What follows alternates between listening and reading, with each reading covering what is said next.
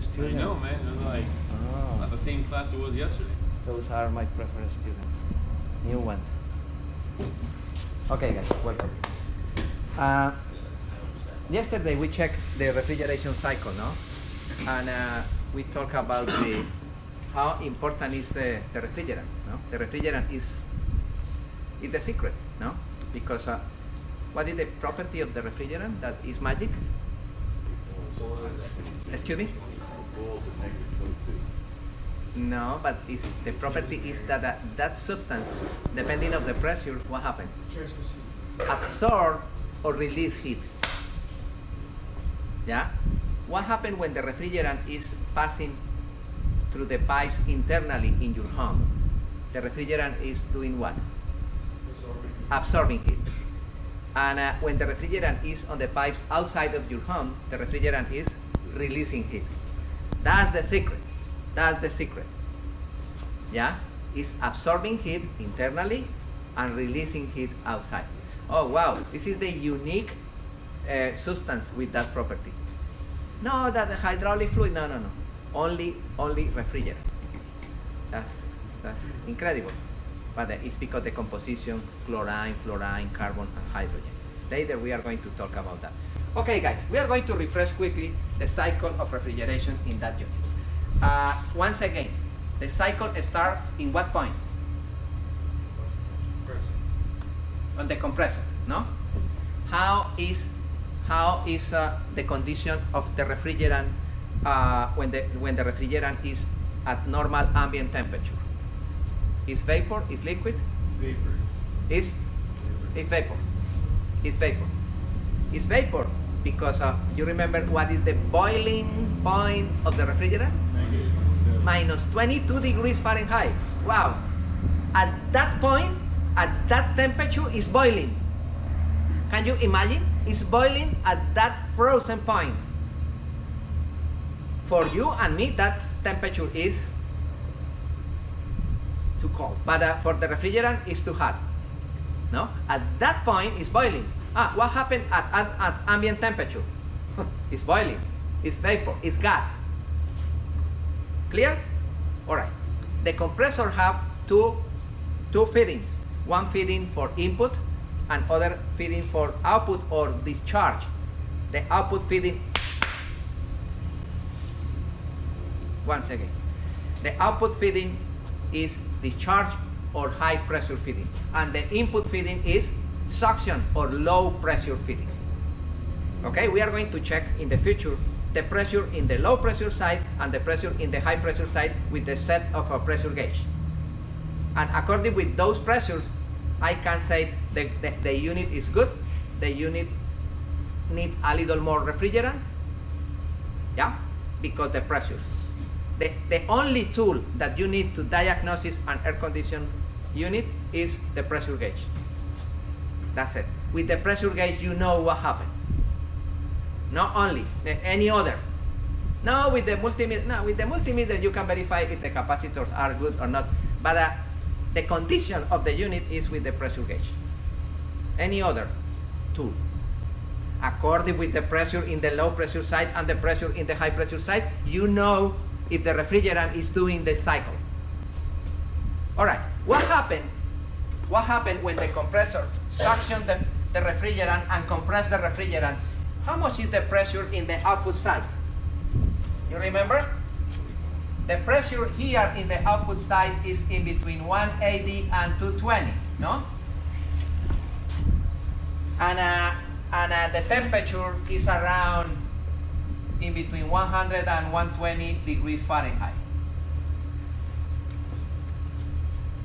Okay, but what about the refrigerant, the state of the refrigerant when the refrigerant enters in the compressor? Is vapor. What about the state of the refrigerant in the output? Is vapor at high pressure and high temperature. A little later, a couple of inches later, start to become liquid, start to vapor to liquid, condensate, no? Start to condensate. For that reason, what is the name of that unit? Condenser. Because the refrigerant passed from vapor to liquid. Okay. And what about the temperature of those pipes? Too hot. What is the function of the raw water passing around the pipe with refrigerant? What is the function of the raw water? Cool the pipes and help in the process of condensation. Is clear? All right. What happens if the flow of raw water is interrupted or no raw water passing? What happens with the temperature of the pipes? And what happened with the pressure? The pressure of the refrigerant here. And for that reason, in this side, normally you have one high pressure switch.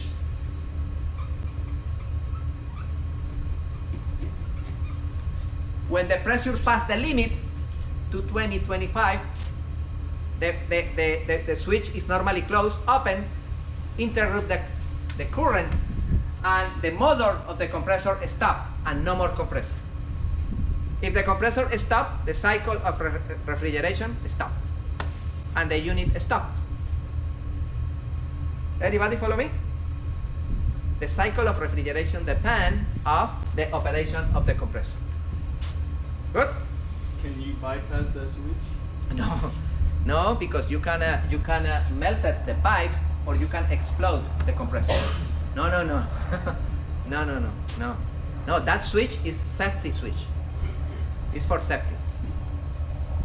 I think I have one piece of pipes melted because somebody jumped those cables. No, that solution, no. Be careful with that. Never try to bypass switches. Never. You remember in gas and diesel engines, especially in diesels, you have two kill switches. You remember? One for pressure, oil pressure, other for temperature, located in the thermostat housing. No? If you bypass those, you don't have indication that the pressure continue going up or down, and you destroy the engine. What happens if the oil pressure decrease below 20 psi? The motor oil, the engine oil. If the pressure of the oil decrease below 20 psi, what happens? The pressure switch. No, you destroy the bearings. No, be careful with that. Never switch, never bypass the switches. How does the compressor turn on? Excuse me? What turns on the compressor? Okay, the compressor receives the signal from the thermostat. This is the next step. The thermostat in your home, you select the temperature, and you hear that outside, start the compressor. Yes or not? And you want to stop the compressor outside, you increase the temperature. More. And you hear that the compressor shut down. Yes or not? Yeah. This is in your home, in your car. In your car, you put low temperature, blue side, low temperature, and you hear that the compressor in your car engage. You increase the temperature, and the compressor is disconnected. The compressor depends on the thermostat. You decide in what moment the compressor starts. If you want hot air, the compressor is still on, right? Yeah, but wait, Ali. Okay, great. That's fine. Okay. The refrigerant become liquid, high pressure, liquid, high pressure, and pass here. What is this? Really, this is the expansion valve or capillary pipe. But this one before of this is the filter dryer.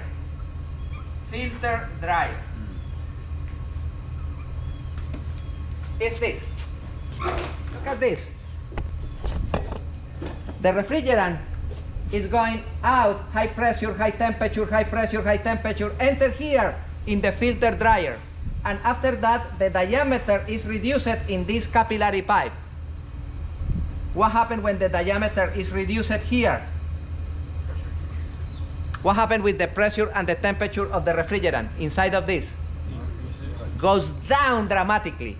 And this pipe is practically frozen. And here in the bottom, enter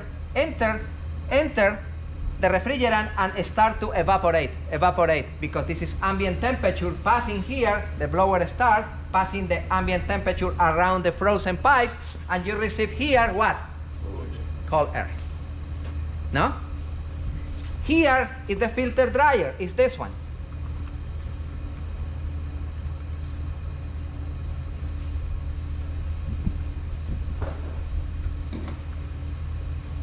You ever have to replace those or clean them? No, no, look, this is the dryer with filter, you see? Internally in this unit, normally you have the strainer and you have a substance that absorbs humidity. That substance is a hygroscopic substance. What is the meaning of hygroscopic?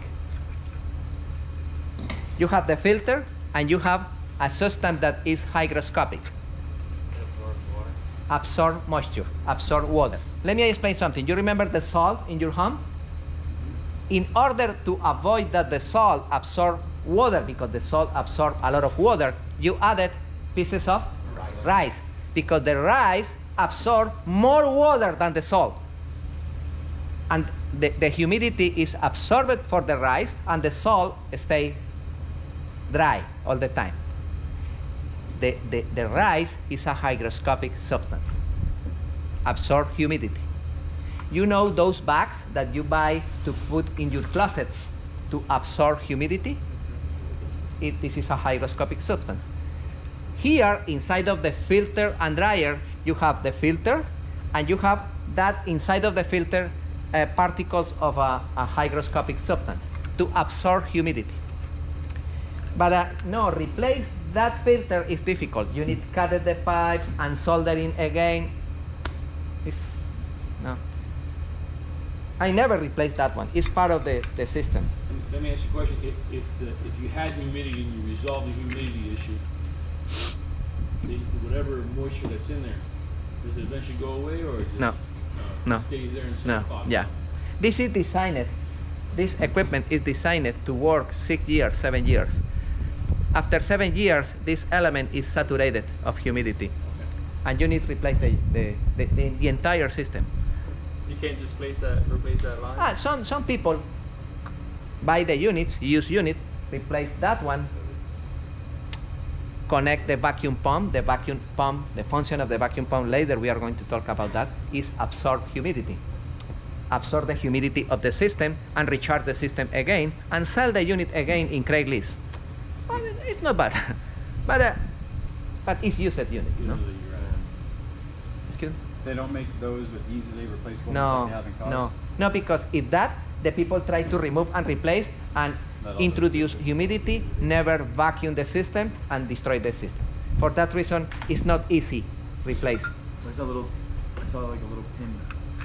Here? Yeah, what is that? Yeah, because in one side, the diameter enter big diameter, in the other side, the diameter is too small. Those are the different fittings internally for a small and big diameter. Everybody follow me? That's the function. What is the function of this? Collect moisture. Collect moisture. Because you don't have dirt. It's a closed system, no? Humidity, yes. When you connect the fittings with the set of a gauge, when you try to add a refrigerant, you introduce humidity. Or if the lines are cracked, you introduce humidity. That's clear, my friend? Let me explain something. This unit in particular, the condenser is located in the engine room, and the evaporator is located in the cabin, in the closet. No? And the lines with refrigerants are from this point through that point. The name of that unit is a split unit, because the condenser is separated from the evaporator. Separated. Yeah? One pipe, the high pressure pipe, that one, is too hot. And the return lines are too cold. For that reason, those lines should be isolated. with foam. You remember in the boat, those lines in your home are isolated with foam to avoid condensation of a humidity environment. What is the name of that unit? A split unit. Oh, there are other units. Look at this unit. The evaporator is here, and the compressor with the coil of the compressor is here. In other words, the unit is together. This is a self-contained unit. Condenser and evaporator together, not separated. You understand? Okay, this is good for a small boat. Yeah, I was just going to ask you, is the split unit better in the sense only because you may not have space in the... The people every day replace those split units for one reason. What reason? This one. A lot of refrigerant in between this and this in the pipes. A lot of possibilities that other contractor doing a hole in the bulk heads perforate those lines. No? It's very common. Or installing a screw. Sorry. Order, why you do that? Been there, done that. Had a nail gun, hit a water line, the guy put it. Yeah? It's very common. For that reason, in the majority of the boats, they replace those split units for other system, wonderful system that I am going to explain next week is the chiller system. Okay? But there are a lot of boats with a split unit. And there are a lot of captains and boat owners that they prefer a split unit. They love it, a split unit. Okay? All right? Other people love it, those self-contained units. Because it's practical, it's easy to install, both of them are together, it's okay. Yeah? There are different situations.